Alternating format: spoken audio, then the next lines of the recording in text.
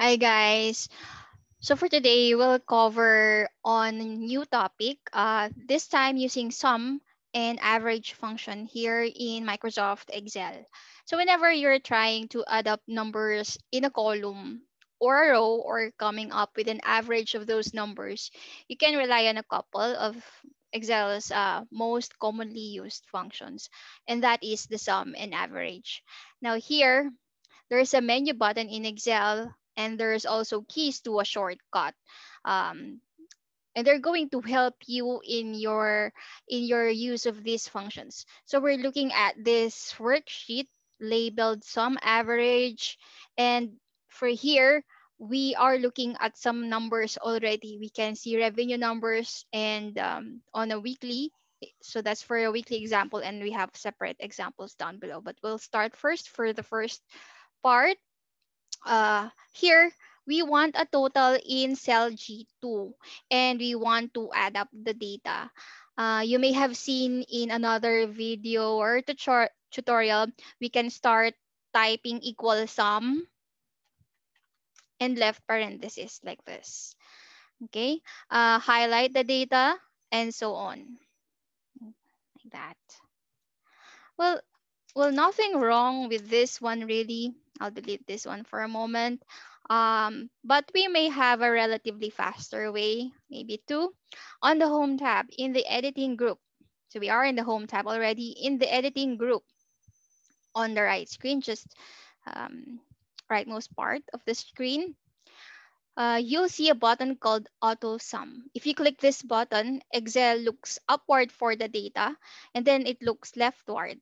And in this case, no numbers really appear above this cell right here.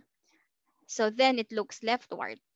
So Excel shows us what it's about to do, and we're going to press enter. And we can also do it again. So we have a result here, 649. Let's do another trick. So let's still selected on this cell. We can double click Autosum. So click, there you have it. And there's our total right here. I'm gonna select it. And what's what has it done for us? It puts the sum function, as you can see on the formula bar. And also if I double click the cell right here, okay. Um, it's also, so there are two ways you can see that and prove that it's using the AutoSum function through the formula bar and through the double clicking the cell right here. And similarly, in cell B8, right here, we could use that same button. And by the way, that button also appears on another location, and that is on the formulas tab in this ribbon. And if I click on the formulas tab, it's on the left side. See here? Okay, so that's shows it really shows up in two locations. It also has a keystroke shortcut, and as you can see, it says Alt equal. Looks good, right? So let's try Alt equal. Oh no, sorry, typo. Alt equal again, and press enter. Well, it's the same general idea, same approach, well, same results. So prove that we have the same result if you do the auto sum function right here. Still same result. Okay. Alt equal again, same result. Okay. Um, Another thought in here as well, if you highlight the cells ahead of time, this one, and then total, you want the total at the bottom, you could also have pressed auto sum like this, and there we have the result down below. And we could also use the alt equal. So selecting these cells again, alt equal, and we have the same results. Okay, different techniques, no? Sometimes you'll experience small problems. For example, well, it's not really a problem. It's not big issue really. What happens here if you press in this location? Okay, not really that location, but if I press AutoSum here, we say it looks upward then downward. Well, here goes something. So here's Autosum. Excel looks upward. But I wanted really to add up the data to the left.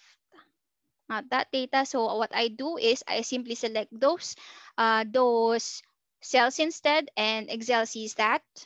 Then press enter. All done. There you have it. And then if we want totals on the right side. So for example, okay, Control Z on the right side. Here in rows 11 through 13, no, we can highlight these cells H1, well, not really H1 to H13.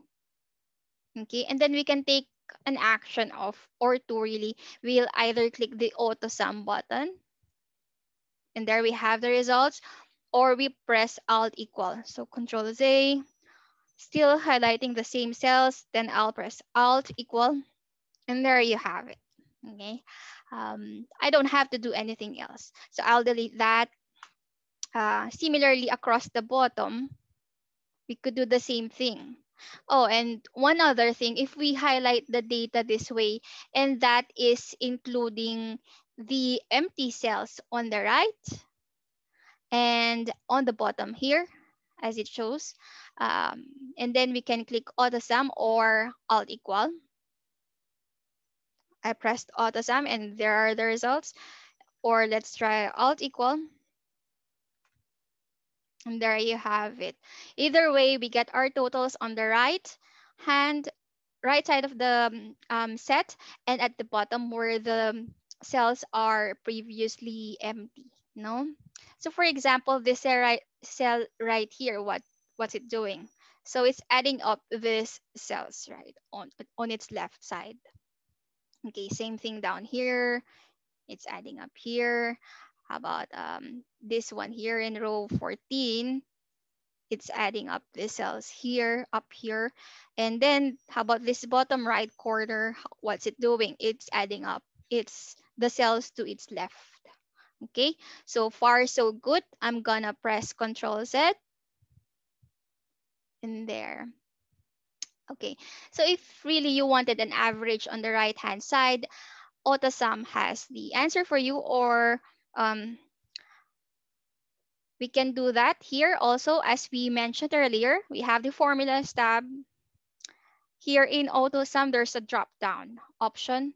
Then we have average. We see that option, then we click it, and there you have it. So it performs averages on the same relative set of numbers. Here, it averages the numbers on its left side. Same thing here. How about here? It averages the numbers for the cells above it. Okay, how about this bottom right corner? Same thing. And there are decimals that you would notice here, and eventually we would change the format to produce a more standard look. No?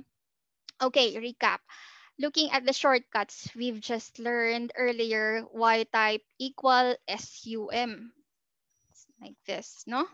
As we learned earlier. Well, there's really nothing wrong with that, no? Well, just to think out loud, why y type equal sum when Excel does it for you by pressing alt equal like this. So these are really useful tools as you work with formulas in Excel. There's no question that the sum function and the average function are widely used by most Excel users. The auto sum button, its keystroke shortcut, alt equal, all these make organizing slash tabulating sums and averages and sometimes other functions too really fast and really efficient.